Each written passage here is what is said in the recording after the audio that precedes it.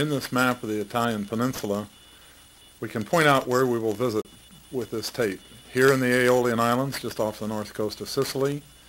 We will also go up to Larderello in Tuscany and look at geothermal production, the historic geothermal production there.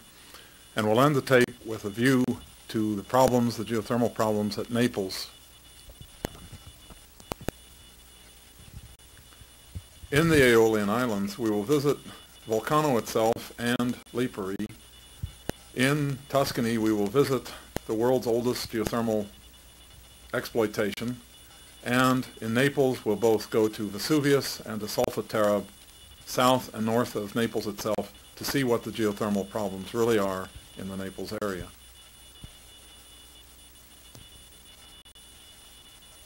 Before we go to the Aeolian Islands by hydrofoil across the Mediterranean, let's take just a moment to look at this postcard, Compliments of the British Museum, showing the cross-section of the kind of volcano that comprises most of the Aeolian Islands.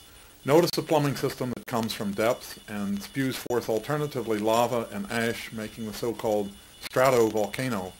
The plumbing system may have side chutes, such as shown here off to the left, and we'll see that when we get to Volcano, that there is indeed a side chute, a small satellite cone called, not surprisingly, Volcanella. Volcano is surrounded by Mediterranean seawater, and much of the water goes into the volcano to evaporate, leaving salt deposits behind, which react with further steam to make hydrochloric acid.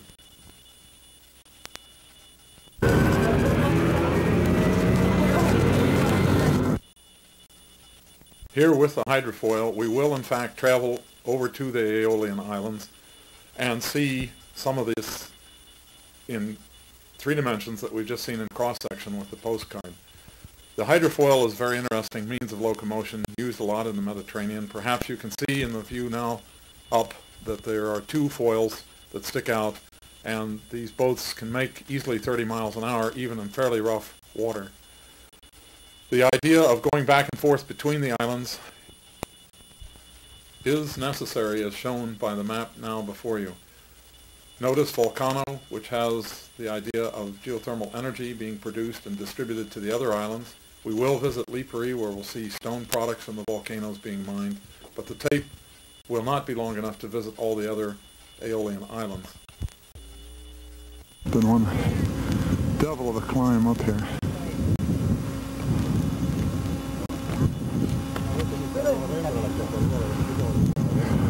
There's the true summit, and here's kind of a collapsed caldera. The caldera is, as the word cauldron might signify, the fire pit, so that if there were really magma at the summit of Volcano at this time, this would probably be where it would collect first. It's a very large negative feature right in the summit, and I'm panning back now to try to give you some idea of the size, but I can't go back completely because of the sun angle and the possibility of hurting the camera with the sun angle utilized. Notice the collapse feature in the floor of the caldera itself. To the summit. Perhaps you can see some people there for scale. The fumaroles for the wind blowing the hydrogen sulfide, carbon dioxide, hydrogen chloride rich gases out of the summit. More, and on to the long view, an older sidewall, and out to the blue Mediterranean. The isthmus, for the waves coming in.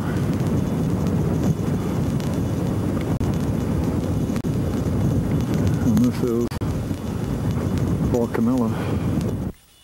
Recall the postcard where we showed the side chute in the plumbing system. This is indeed the side chute off the main volcano itself. Vents in the isthmus and in the summit of Volcano are noteworthy. You can see some white crystals, perhaps. Long needles. Those are ammonium chloride.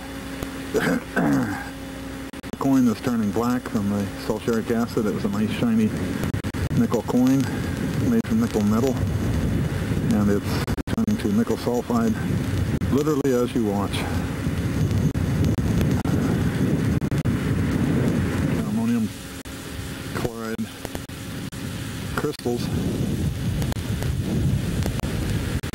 can see there's some bliming and reprecipitating here in the Boca.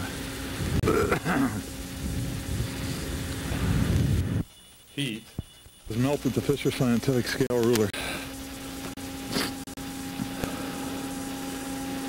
Perhaps you can hear the sizzling. That's all I can do to talk. The fumes are tremendously bad.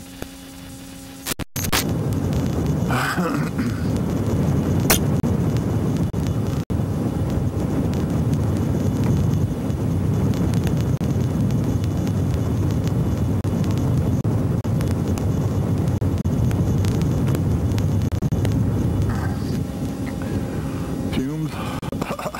Terrible. This is the top volcano, one of the Aeolian Islands north of Sicily in the Mediterranean Sea. This is Mother Nature's fireworks. Ivan Barnes at Menlo Park has just finished a survey of this gas. My throat agrees. It's 1.1 normal in HCl, has a high CO2 content, obviously a high sulfur content, and you can see ammonium chloride crystals also about a half-inch long if you get your nose right down in it, but who wants to? It's just beautiful to watch as the Mediterranean wind is blowing this to the west over the caldera rim.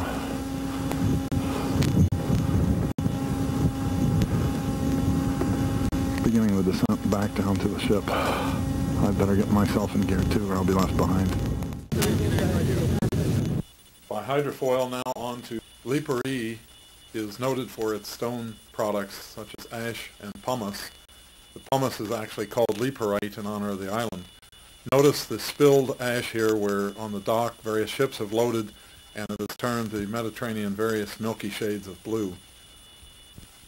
Another of the stone products from Lipari is the obsidian, which has been mined by civilizations for at least as long as 2000 BC.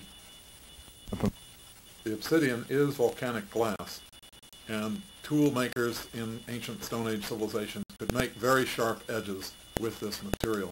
Hence, tribes came here to mine it.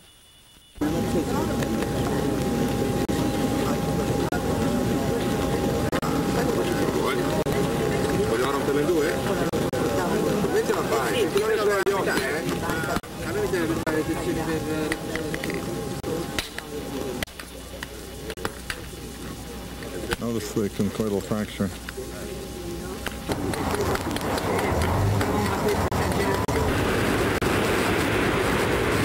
The quarry. The pumice here is used in blocks for cosmetic, for cuticle or bunion removal.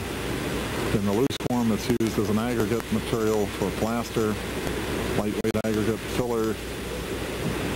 It's essentially vesicular glass, or froth, glass froth, from a very gassy eruption here at Lipari. Notice that the ash beds in this view are inclined upward and to the left. That, of course, is as it should be,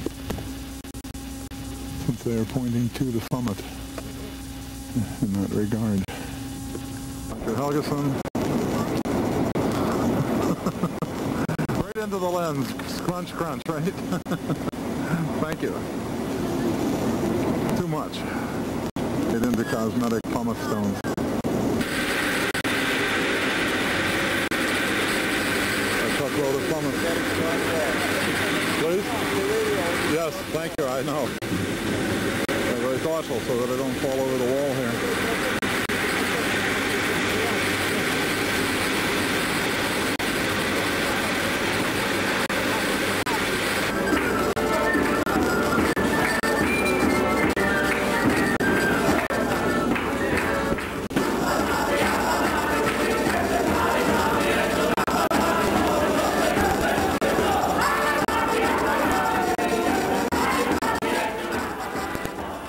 Having visited now the Aeolian Islands, let's try to recapitulate what it is that we have learned on our trip.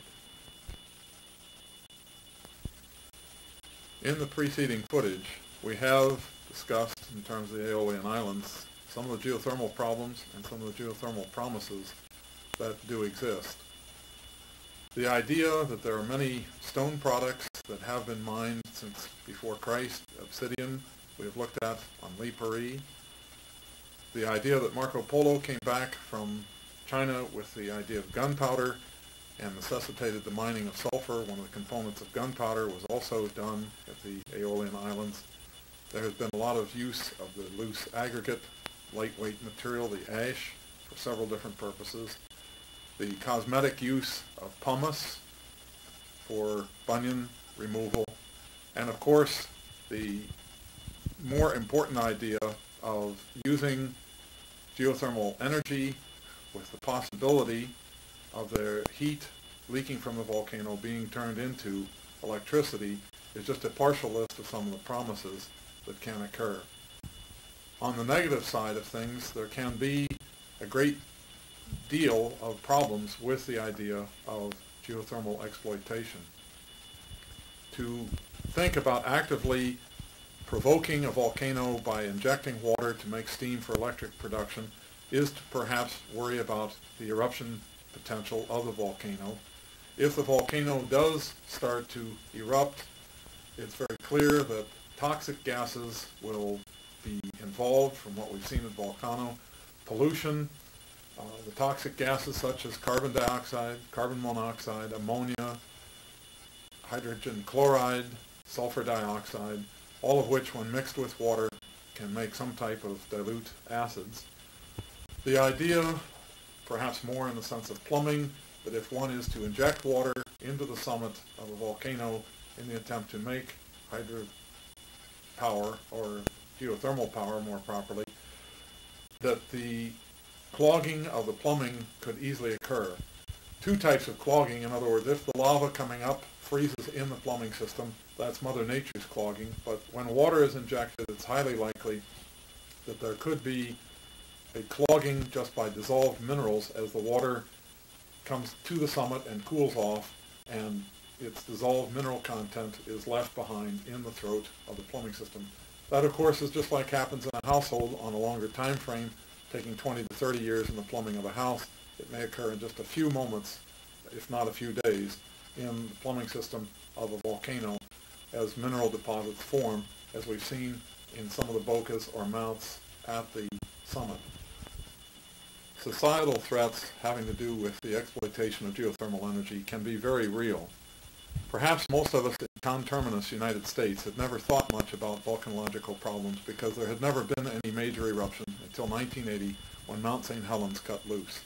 In some file footage kindly supplied by WCAU Channel 10 in Philadelphia from Good Friday's newscast, we can see exactly... Mount St. Helens has been in a nasty mood for the last 2 weeks, spitting steam and hot ash for over 100 miles. The last time she got upset was over 100 years ago, but when it was all over, there had been no damage. But this time, there is a real danger that she will blow her stack, and that could cause hundreds of deaths or injuries and millions of dollars in property damage. Yesterday, Governor Dixie Ray Lee ordered an evacuation of the 15 miles surrounding the volcano. Experts say it was a good move, pointing out that 30,000 people were killed by a similar volcanic eruption on the island of Martinique in 1902, and there's no telling when Mount St. Helens could explode. The eruption could come in two different modes. One would be simply with liquid magma flowing down the hillside in response to gravity, perhaps 10, 15 miles an hour. That is not particularly the dangerous mode because you could even outrun that if you were forced to. But what the second mode of eruption could be is that the gas pressure inside the summit builds to the point where it blows the summit. Dr. Gene Ulmer of Temple University told me tonight that the heat alone has already caused some damage. No surprise when you consider temperatures inside the volcano reach over 1,200 degrees Celsius. Poisonous gases that could blow as far as 100 miles over Washington State and Oregon. The chemistry of the steam, the white gas triggering the bringing out of the ash and so forth, is pretty toxic in its own right. Prolonged inhalation, very typically it would contain chlorine and sulfur dioxide, which in combination with the moisture make dilute acids and certainly very corrosive on property as well as lungs. We'll leave the Aeolian Islands and go to Lardurello to learn what we can learn about geothermal energy at this World Historic Area. The cross-section of the Earth might be helpful in our thinking about Larderello. The idea that the Earth is about 5,000 miles in radius and that in the core of the Earth there are exceedingly hot temperatures supposed in the inner and outer core, just now being pointed out. Temperatures there may be in excess of 2,000 or 3,000, perhaps even 4,000 degrees centigrade. Along the radius then there is a drop from the core of the Earth outward about 5,000 kilometers, so that at the surface, at least in the temperate climates where we do live, the temperature has dropped there at the surface to about 20 degrees centigrade. The idea that there is a temperature drop then can be investigated in terms of geothermal energy. There are perhaps three major types of geothermal energy: steady state, hot spots, and geopressurized zones. The steady state involves a value of about 1/4 of a microwatt per square meter per second. The steady state would be anywhere in the absence of a hotspot or a geopressurized zone. Microwatt per square meter or per square yard per second is the unit of the geothermal flow. A light bulb, such as a 60-watt light bulb, can be thought of in terms of microwatts, or at least in terms of watts. Each second, 60 watt seconds of power would be involved. Micro is the prefix meaning a millionth of, and so the unit microwatt per square meter per second can be also thought about a millionth of a watt per square meter, or per yard, if that makes it easier to think about, per second. And with regards to steady state areas away from hotspots or geopressurized zones, about 1/4 of 1 microwatt per square meter per second is the energy outflow. On the other hand, in hotspots, particularly as in volcanic areas with lava pouring out at about 1200 degrees centigrade, or in plutonic areas where the molten rock has not yet surfaced to the surface, we have considerably higher microwatt rating for these types of areas. 250 microwatts as opposed to 1/4 for volcanic emanation, about 25, a maximum of 25 microwatts in the plutonic areas, coming through the roof rocks and heating the overlying portion of the crust of the Earth. The plutonic areas are most familiar perhaps to North Americans in the sense of our famous park Yellowstone, where molten material, perhaps already solidified through millions of years of cooling, underlies the park, and the heat flow, which can be expressed as 25 or nearly 25 microwatts per square meter per second, gives rise to all the hot thermal phenomena such as Old Faithful and the mud pots and the heated springs that do make Yellowstone so interesting.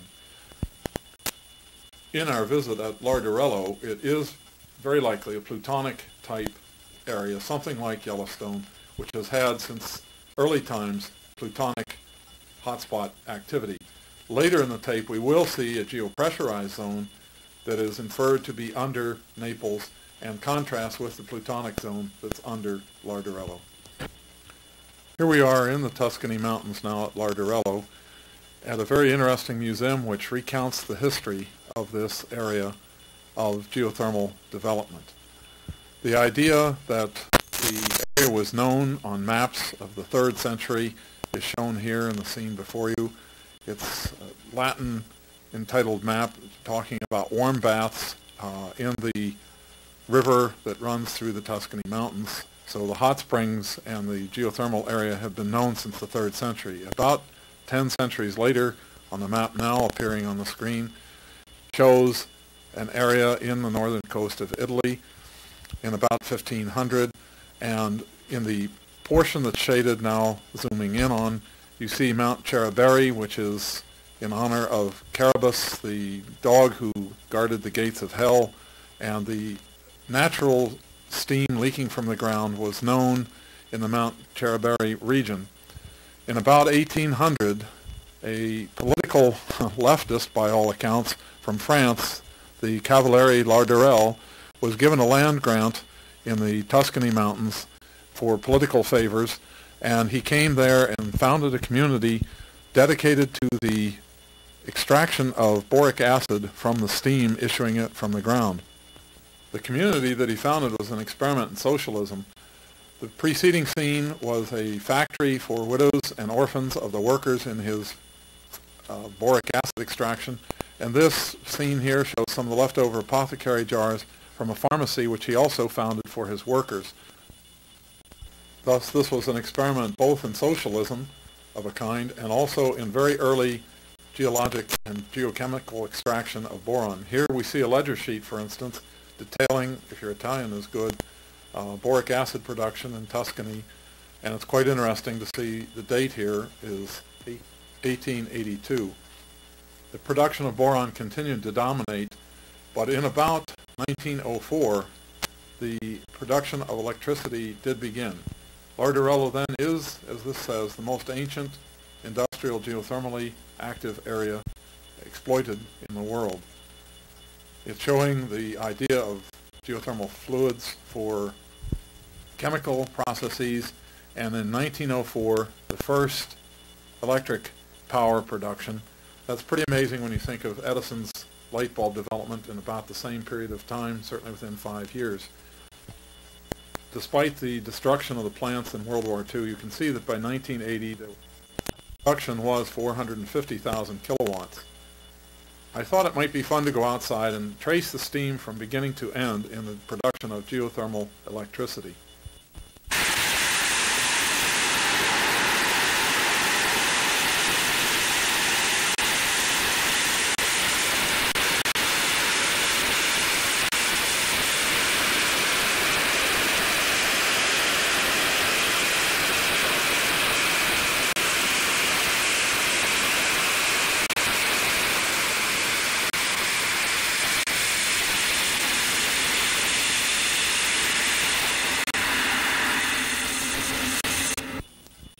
We've seen the steam above ground. In a few minutes we'll consider where it comes from below ground.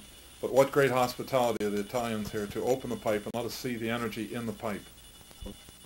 As the steam leaves the well, or the pipeline as we just saw, and comes indoors, it is used to turn turbines which twist wires inside of a fixed magnetic field, thereby generating the electricity. Here we're seeing one of the turbines with its cover removed, and you see some rags laying there which are being used to clean the turbine blades. The minerals dissolved in the steam don't attack the turbine blade, but instead deposit on it, and it makes it necessary to clean each turbine once about every 2 years. In other areas of the world where this is a much more severe problem, a heat exchanger is used to isolate the turbine blades from the corrosive vapors. After the steam leaves the turbine, it goes out through a cooling tower reminiscent of nuclear cooling towers in the United States, and the temperature is left escape through the cooling tower, and the steam, in terms of cooled water, is re-injected in some cases at temperatures at about 75 degrees centigrade. Here we see some of the pipes collecting steam from across the countryside from various wells and bringing them to the turbine house where the centralization of the power generation can take place.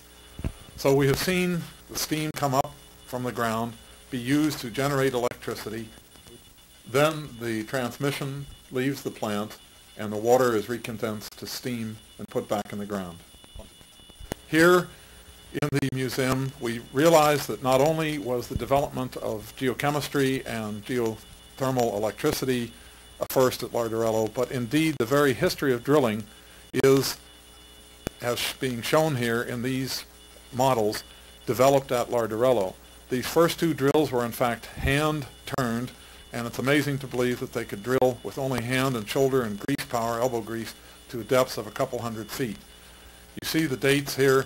In the mid-1800s, there was still not a motorized drill.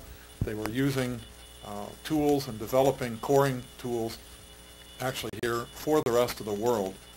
As early as World War II, it was still pretty much hand drilling, and only after World War II did the drilling platforms here, as shown by the dates, begin to look like modern drills with elevated platforms, clutches and motors, and no longer using just back and muscle power, but using engines to turn the drills. So the idea of drilling history here at Larderello is also quite true. The first 100 or so years then at Lardorello, the main emphasis was on drilling and exposing new wells to extract vapor so that the vapor could be used to extract boron from the vapor. Looking back down the hall of history here, just again to remind ourselves that the whole history of drilling was developed at Lardorello. With the production of the vapor and the extraction of the boron, a great industry had been started by Count Lardorello, and the town, of course, now bears his name, Lardorello. This graph shows 100 years of activity at the Lardorello site, starting in about 1840 and going down to about just before World War II, 1938. There are three different curves being shown here in the 10-year increments of data, and the main thing at this end of the graph is how steep the rise was just before World War II of the production as indicated by the steepest line, which is total steam output.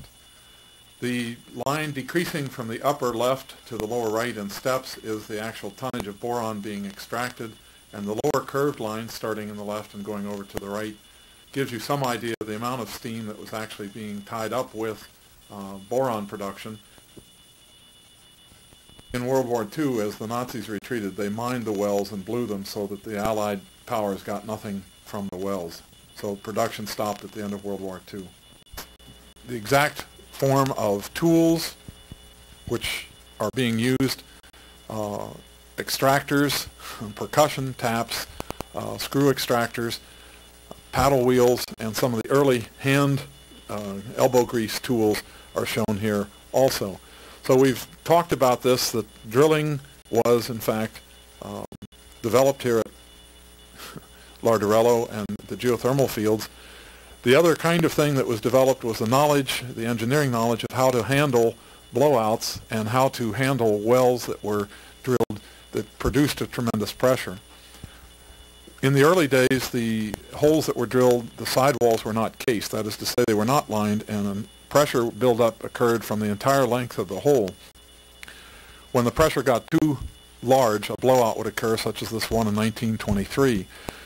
As a result of these kinds of accidents, much was learned about how to contain this kind of pressure in either a geothermal or a natural petroleum well. Casing was put in so that the production site of the well was only the last few feet, and furthermore, T-valves were put in at the top of the well where one would drill through the stem of the T and have valving off on both of the sidebars of the T so that some kind of pressure containment or pressure relief, as the case needed to be, could be achieved without losing control. Thus, we've looked at some of the history here at Lardorello. We've looked at how a geothermal plant works here, a model just to remind us of all that we've seen thus far. But we've left hanging one important question, and that's how does geothermal energy originate? Here, with the use of a 1980 cartoon off of the cover of the Transactions of the American Geophysical Union publication, we can look at some of the various features of geothermal energy. A typical geothermal well is depicted here, and it involves these jargon word things called aquatards, aquifers, and radiogenic places in the crust of the earth. It's well to think a little bit more about what these words signify. In the sense of an aquatard, we're talking about, or an aquifer, the Latin gives us some idea that we're talking about the movement of water through layers of the crust of the earth. The aquatard means a layer which retards the movement of water. An aquifer means a layer which in fact allows recharge from rain and so forth and water to pass down into the crust of the earth, into an aquifer. The vertical motion of that water then may be retarded by an aquatard. This is sometimes referred to get the idea across smoothly, as an aquifer sandwich, where there would be a porous layer capped with a non-porous layer. The other piece of the geothermal generation is what is the temperature of the earth, and as indicated in this cartoon, it may be in a steady state earth 30 or 60 degrees on these isotherms, but when we get in proximity to a radiogenic heated portion of the basement complex, that temperature may be driven up by the radioactive heat that's concentrated in such a plutonic mass. The heat then causes a higher temperature closer to the surface than would otherwise be there in a steady state Earth. And that is the idea here, that one is able to tap 60 degrees centigrade, perhaps at only half the depth that it would be out in steady state Earth, away from the radiogenic heated area.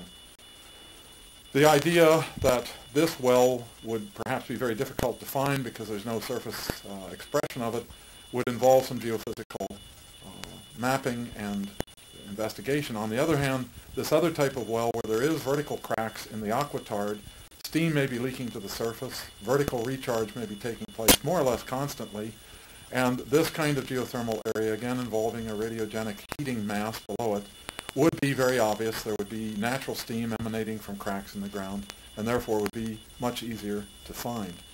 Both types of geothermal, both the open and the only discovered by mining, have been discovered here at Larderello. Here's a picture showing some of the natural steam leakage across the valley, and zeroing in on some of the geologic formations that are involved here.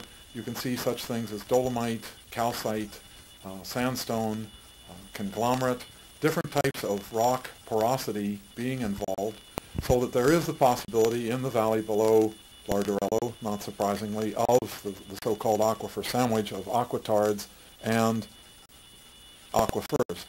The ages, you may have noticed, are from recent all the way back to Triassic, about 200 million years ago. So Mother Nature took about 200 million years worth of crustal accumulation here to set the stage for the possibility of geothermal energy. Right in the center of the screen you can see that there are also some faults which cut down across the green dolomitic materials down into the underlying red aquifer, in this case a sandstone. In some places of the world the green dolomites would be considered aquifers in their own right, but everything is relative. And here at Larderello the dolomites are in fact the aquitards, far less porous than is the underlying porous red pinkish sandstone showing here, which is the site, the target for the drilling of the wells here at Larderello. And the faults themselves, you see, have the ability to bring natural leakage of steam back up to the surface, as is shown here in a panoramic view of the Larderello Valley. Before we leave Larderello, having answered most of the questions in a general sense about geothermal power, it's interesting to just reiterate, here we're looking at the plant manager in 1904 and the very first generator using Larderello natural steam. It was capable of lighting about a dozen 20-watt light bulbs. That's hard to have much scientific excitement about in this day and age, but in 1904 Edison had just discovered the light bulb, and it was indeed very significant.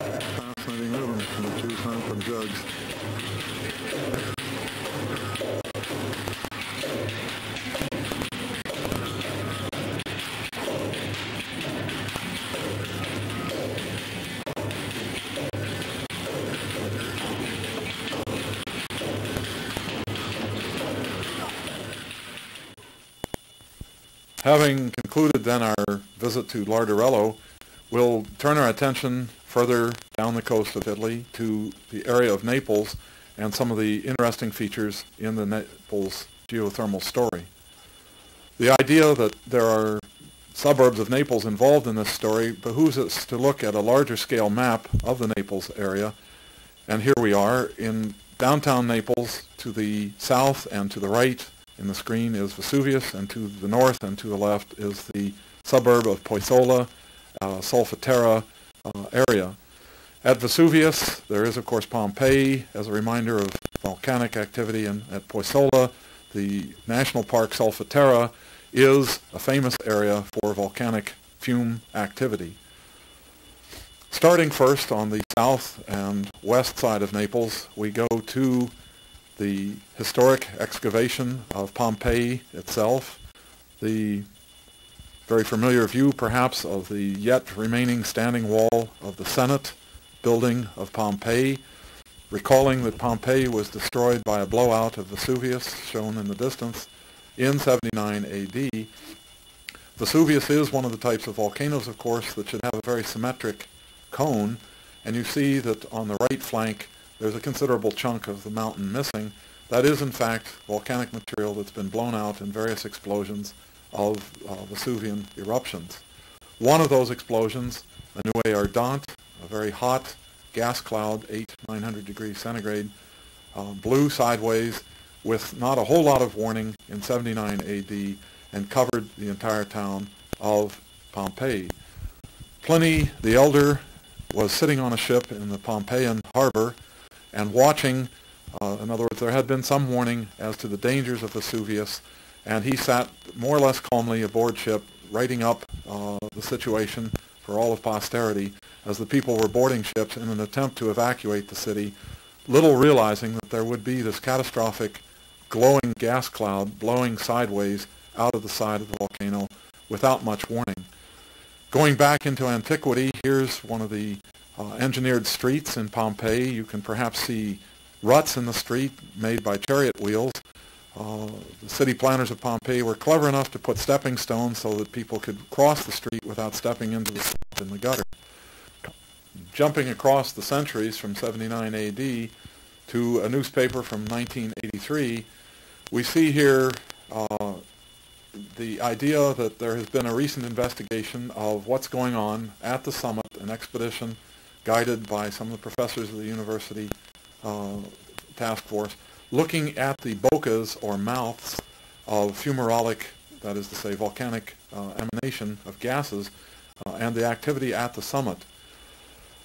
It is still, in today's world, a source of concern for the people living in Naples. There's some 7 million people living in greater Naples. This is not a very good quality newspaper picture, but perhaps you can see two gentlemen who have dug open one of the vents in the summit of Vesuvius, and they're still measuring temperatures of about 110 to 120 degrees centigrade. And the Italian government maintains an observatory at the summit of Vesuvius with daily observations. The idea that Vesuvius essentially does shadow the harbor of Naples can be gained through looking at this view. There is one of the ancient castles which guarded the harbor of Naples, and in the distance the mountains to which Vesuvius is portion. There is today's guardian of the harbor, an American battleship, if you will, and panning on around, a rather foggy day in the harbor with some of the companion destroyers to the battleship, but certainly within sight and overshadowing the people who live in downtown Naples is indeed the view. Just to prove how much downtown it is, I'm shooting from my hotel window, Hotel Vesuvius, what else would it be? And here's a view looking down the street along the edge of the harbor. And as we pan out across the harbor with the next door building, you see just over the roof of the building the profile of Vesuvius itself. He is quite concerned, maintaining the observatory, and just currently in the 1980s planning to spend a great deal of money to monitor the problems.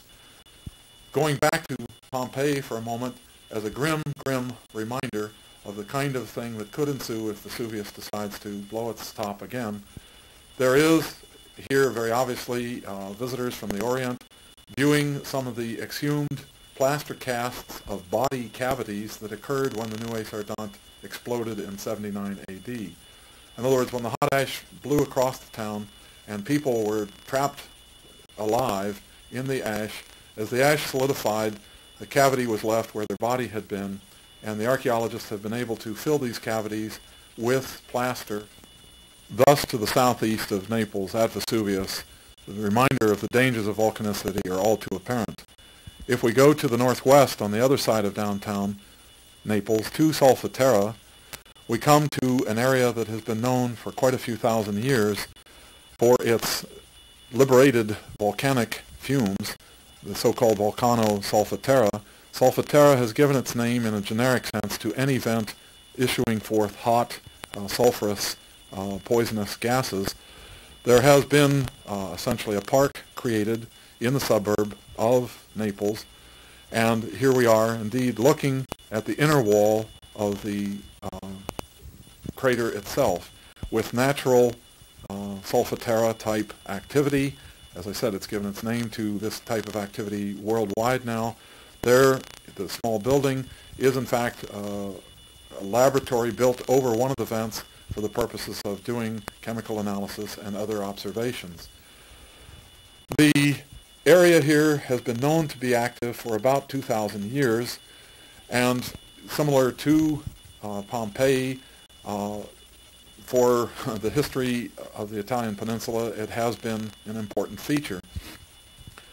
In recent times, however, the inflation of the crust of the earth here in the Posella Solfatara area has drawn a great deal of concern and attention. More about that in just a minute. The idea of the steam generating here, since we have looked at the cartoon during the Lardarello visit, we understand that there must be a source of some heat fairly close to the surface here. There must be some chemistry release of the type of vapors going on here. These vapors are very hot, as has been being cautiously demonstrated here by one of the geochemists involved. We can joke with him a bit and ask him if the potatoes are done yet. I'm not sure he'll understand our English, but yes, he did. You see, he's pantomiming now, putting the salt on the potatoes. In a more serious vein, however, there's a very serious program going on in studying the geochemistry of the gases emanating here. We're seeing some of the gas sampling techniques demonstrated here while we talk about it.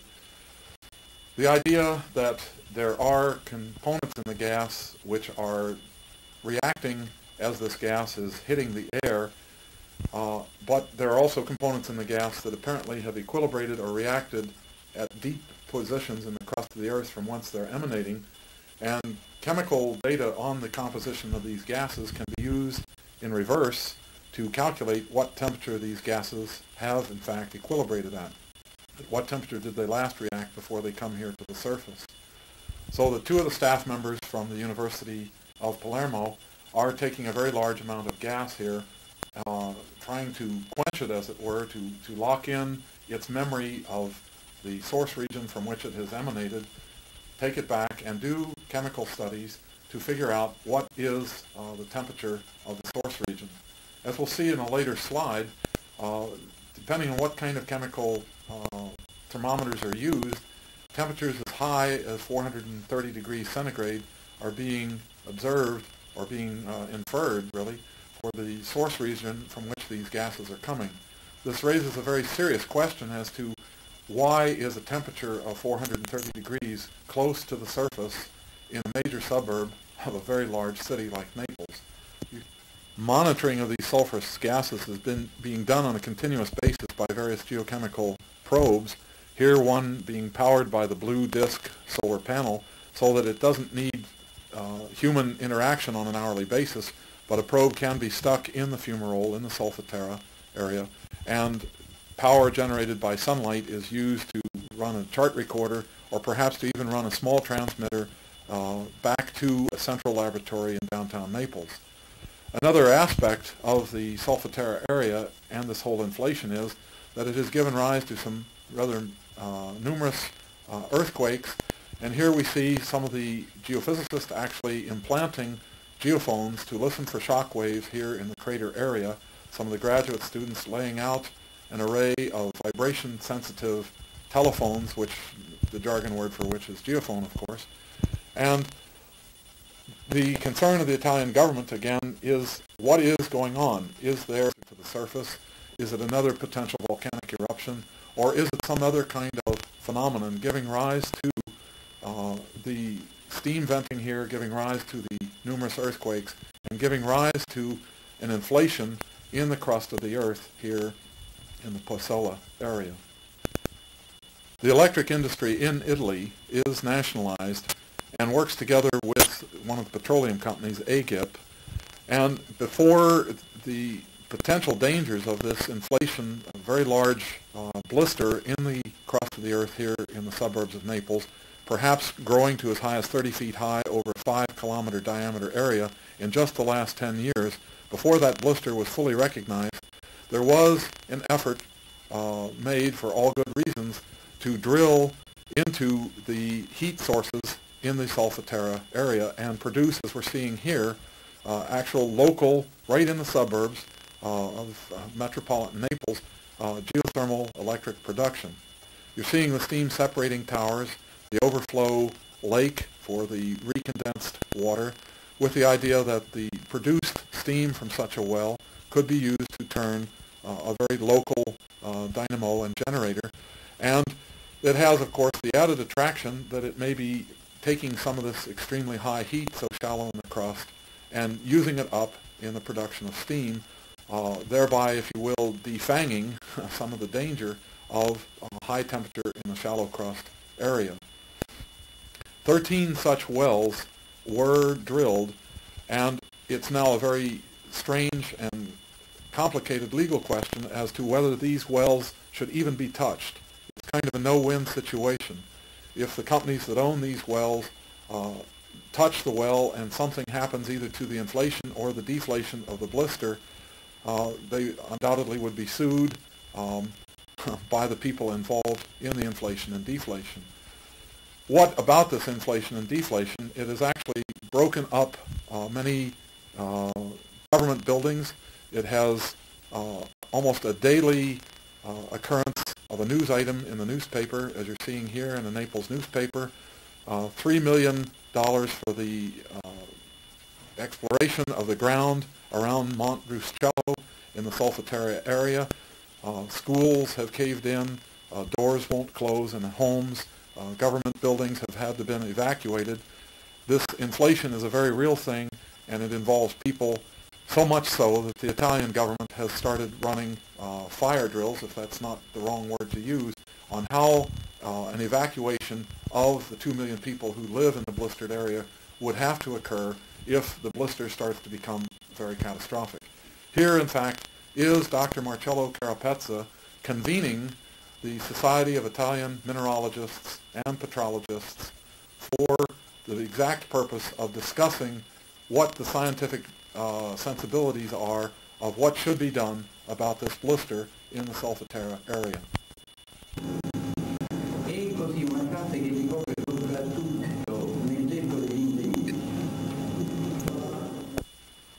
Some of the things that the symposium, the convention, in fact, discussed were the kinds of things that we've just been seeing out in the field, having to do with the suburbs both to the northwest and the southeast. It was viewed to be essentially such an important meeting that there was simultaneous translation for the various attendees. Some of the volcanological experts from Russia, Japan, and other countries of the world were called in for their advice on what the best guess is that might be happening to cause this inflation, this crustal disturbance in the Naples area. Here are some of the translators. Again, one of the staff members from the University of Palermo discussing his results on some of the types of gas analysis that you saw being taken in the large glass tubes, some of the equilibria, the chemical equilibria that were being analyzed in those gases. Here, the idea of the reaction between carbon dioxide and hydrogen to give methane and water, and the chemists know full well at what temperature those reactions occur. The oxidation of ammonia was the second reaction that was being discussed. And you see here what we've already talked about briefly, that the best estimate is that this gas is emanating from somewhere where the pressure is 800 atmospheres and the temperature is something like 480 degrees centigrade. This graph is plotting against time on the horizontal axis, gas variability on the vertical axis, and we see that as almost daily basis there are changes in the chemistry of the gas going on in the inflation area at Solfatara. This again is a source of great concern. Why is the situation so unstable? Why are there earthquakes? Why are these daily spikes and the chemistry of the gas coming out of the ground there? What, in other words, is really happening under those suburbs? It has to be considered very carefully. Here we see the Bay of Poisola, and like a bicycle tire laying on its side over the community of Solfatara, geophysical map with the radii trying to give you some idea of the shape of a dome or a blister centered right on the harbor coastline itself where the pointer is showing. of the blister, the inflation. You get some idea of the scale by the 1 kilometer bar in the lower right, that this inflated area may be as much as 5 kilometers in diameter, and since about 1978, it has in fact risen to 20 to 30 feet in its center. Here again is the review map, if you will, of the Bay of Naples. Here's Solfatara and Poisella, where the blister was shown in the preceding slide. Here, by way of reminding you, is Vesuvius itself.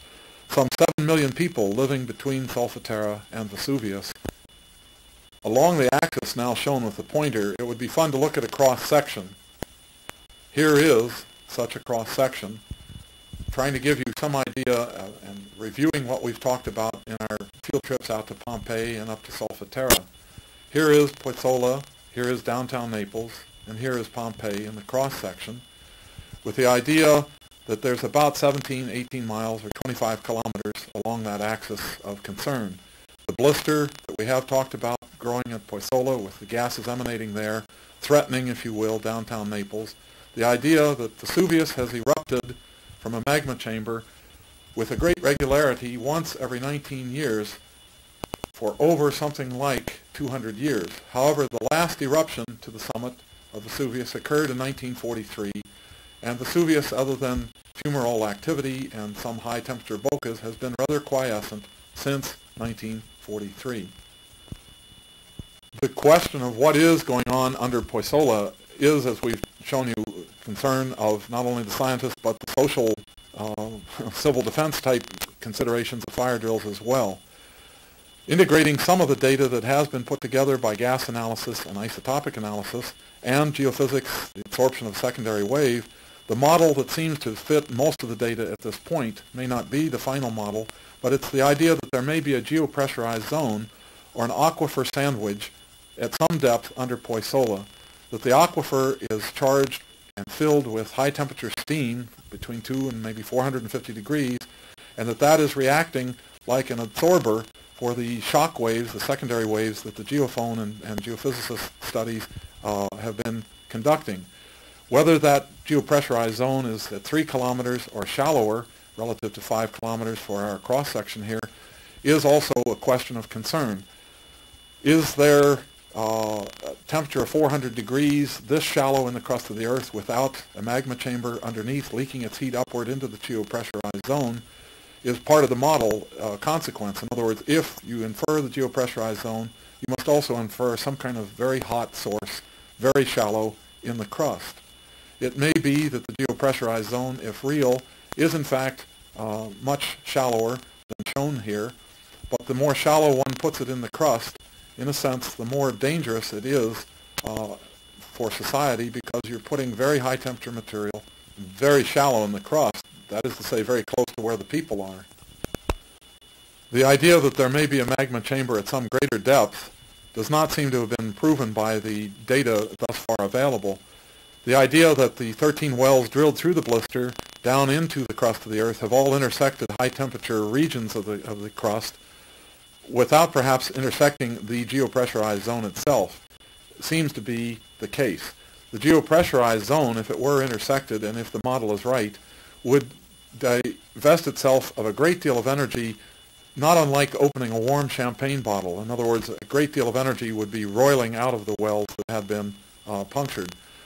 It's therefore perhaps a bit more understandable in looking at this cross-section as to why the companies that own the wellheads are so squeamish about doing anything more at the wellheads.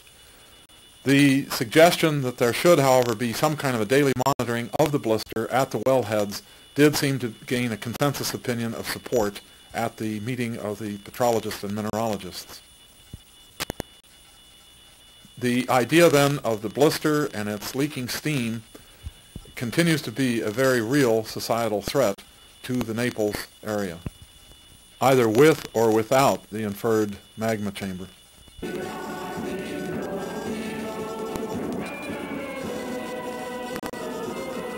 This is the theme of the Scuola Ettore Majorani, School of Science, kind of like the North American Chapman Conference, devoted to the memory of Enrico Fermi's student Ettore Majorani.